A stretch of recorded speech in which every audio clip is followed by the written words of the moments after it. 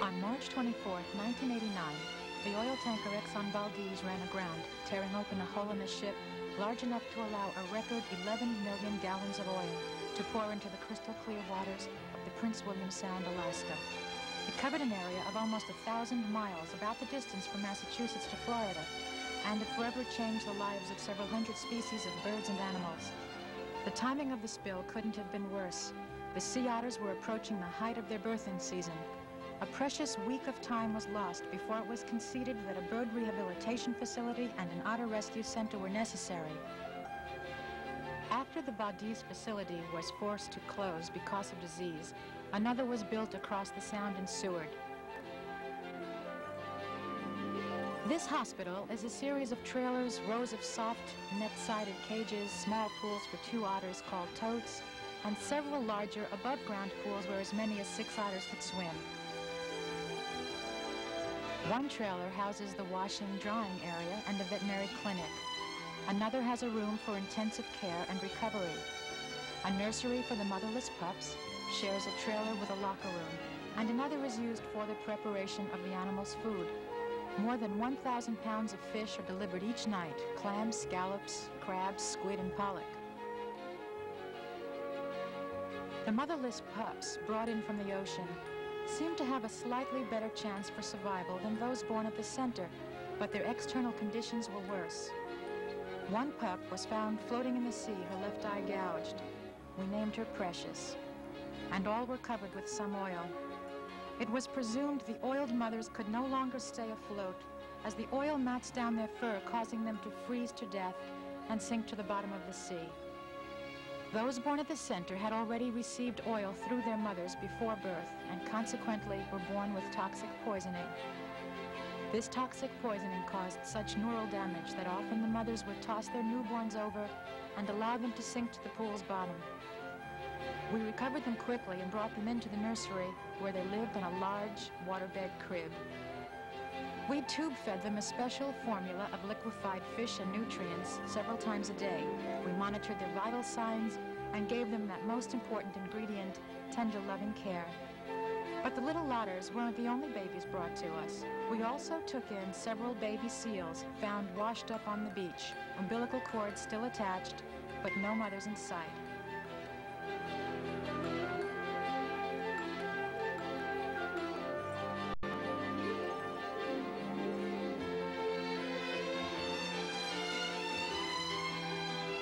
We became their entire world, providing care, food, and even teaching them how to swim.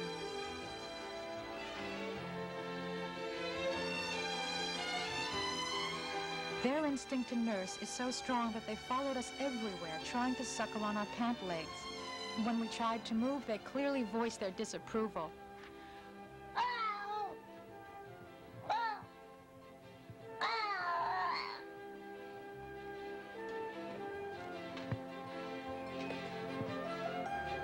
We had round-the-clock volunteers and staff, including veterinarians who came from as far away as Australia and New Zealand. Here, a veterinarian from Canada examines a new addition to the center. This is Thelma. A vacationing couple from California found her trying to crawl along the oily beach. We estimated she was only about a week old. She was thoroughly examined and gently nursed back to health. But they weren't all success stories. This is Ice Pick. This pup was about 3 months old and found abandoned on the beach at Kodiak. Her tests showed extensive liver damage, kidneys, lung, and brain, all symptoms of toxic poisoning. The doctor, a woman from Anchorage, sat up with the pup all night long, but it slipped into a coma and away from us. Outside the nursery was a noisy, hectic hub of activity. The seals followed the same system as the otters. First, they were isolated, then they were either tube-fed or hand-fed when ready for solid foods. Tube feeding the seals sounds awful, but they couldn't take bottles, and this was the only way to ensure they ingested enough food. Then they moved to the totes, and finally to a release facility. I always felt sorry for you when you were sick. Now you're getting better. Lots of revenge in your mind. But he was always like a little sickly one. At the other end of the compound, Shampooing the oiled otters was in full swing.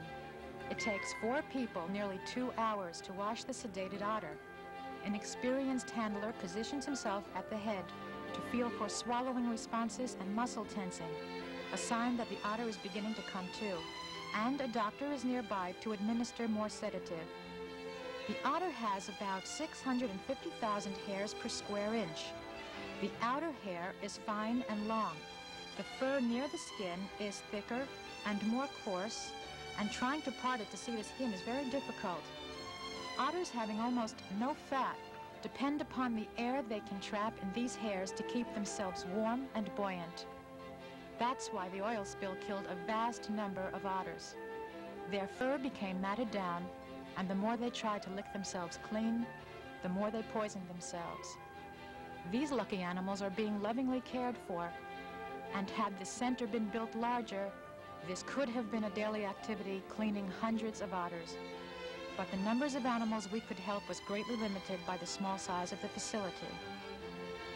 When everyone agreed that the otters were clean, they were taken to the drying room, where again, 4 people with powerful blowers spent another 2 hours drying the animal. A damp otter could catch a chill, so this is an important step. Again, this work is done by both staff and volunteers. On this particular day, we had an attorney from Chicago, a stockbroker from New York, a student from Anchorage, a tourist from Australia, and a doctor from Tennessee. From here, the otter would be taken to rest in the recovery room. Once stabilized, they were moved into totes where they could naturally restore their fur. Then to larger pools, not dissimilar to those many people have in their backyards. And then a holding pen, the last step before being taken to the release facility at Chapaloff Bay. Once back in the water, they had little trouble exhibiting typical otter behavior, floating on their backs and using their chests as tables on which to hold their food. A favorite pastime is opening clamshells. In the wild, an otter dives for a clam and a rock. He places the rock on his chest and bangs the clam against it several times until the shell cracks. Then, with his powerful jaws and sharp teeth, sets upon his dinner. A mostly mollusk diet as opposed to their California cousins who eat sea urchins and abalone. The younger otters might be more interested in a game of catch instead of food, and the youngest ones from the nursery use this time for their swimming lessons. They try swimming on their sides and stomachs, blowing bubbles in the water until they discover it's supposed to be done on their backs. As of August 1989, nearly 1,000 otters were dragged in dead from the oil spill. Estimates are that thousands more sank during the week delay in starting the rescue operation, while Exxon pondered its need. Here, the pups sitting on their mothers' chests, being protected and cleaned, are only 5 hours old. We can only hope that the rehabilitated otters do not swim back into the still oil-saturated waters of the Prince William Sound and its environs. Given what we now know about the 15-year-old single-hulled oil tankers still cruising the seas, we sadly expect that this can happen again. An oil company official admitted that most tankers in use today are showing signs of structural stress, and to date, there are no new oil tankers being built anywhere in the United States. And we can only hope that the new life born here will give further healthy life to generations of animals to come, and to eventually replace the more than 30,000 dead birds, the bald eagle among them, killed by the oil spill. But the process will be slow. The already endangered sea otter has only 1 pup a year, and the natural mortality rate remains high until they reach the age of 3.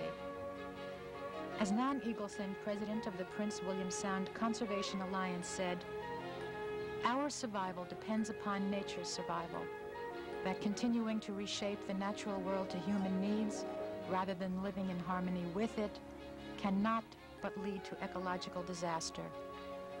Working at the Otter Rescue Center was both a spiritual and educational experience for all of us, but one which I hope we need never have again.